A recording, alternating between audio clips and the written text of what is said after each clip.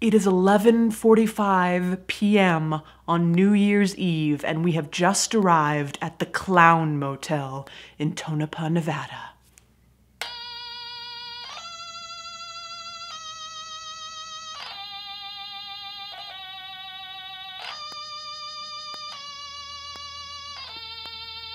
Okay. It's pretty funny. On the endless desert road between Las Vegas and Reno, you will find the lonely town of Tonopah and its crown jewel, the Clown Motel.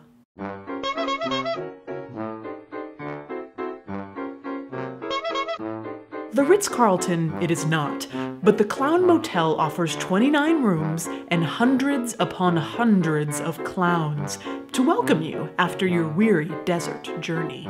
"You just passing through to Vegas?" asks the kindly proprietor. "No, ma'am. We've driven hundreds of miles simply to pay homage to the dying art of clowning." "What are you doing in the clowns?" "What are you reading, friends?" "Ah, Clowning Around, a publication as underrated as the profession itself." Stepping outside, you'll be delighted to discover your motel is conveniently located next to a 100-year-old cemetery. Clown Motel? Cemetery. Tonopah was founded as a mining town in 1900. This doesn't look right. It's missing something. Yeah, Wild West old-timey sepia filter. Anyway, many of the cemetery's bodies come from a tragic mine fire and the mysterious Tonopah Plague, later identified as pneumonia. We've got pneumonia, we've got consumption, mine accident,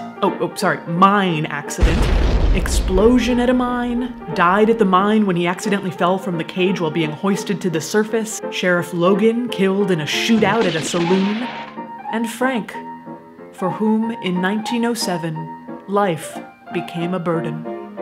We'd love to stay in Bozo's bosom the whole day, but we have a ghost town to get to. Next stop, Rhyolite, Nevada, which had a gold mining boom in 1904. In 3 years, it went from 2 to 10,000 residents.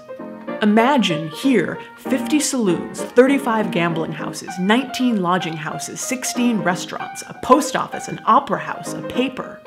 There's not much to look at today. A man on the property told us that starting after the town busted in 1907, all the wood was scavenged by nearby towns. In 1922, the LA Times found only one remaining resident in Rhyolite, a 92-year-old man.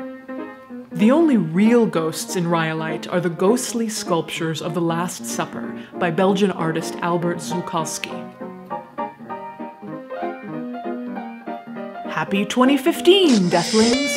May your year ahead be filled with death positivity and history and culture, but as little actual death as possible. Brought to you with support from People's Memorial Association and the Co-op Funeral Home, and donations from viewers like you.